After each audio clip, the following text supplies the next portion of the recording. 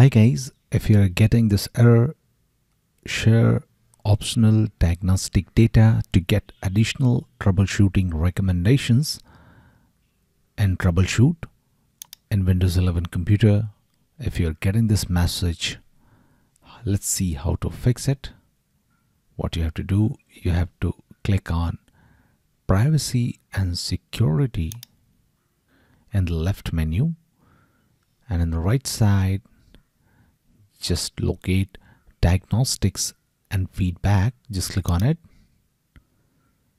Now just turn this option on, send optional diagnostic data.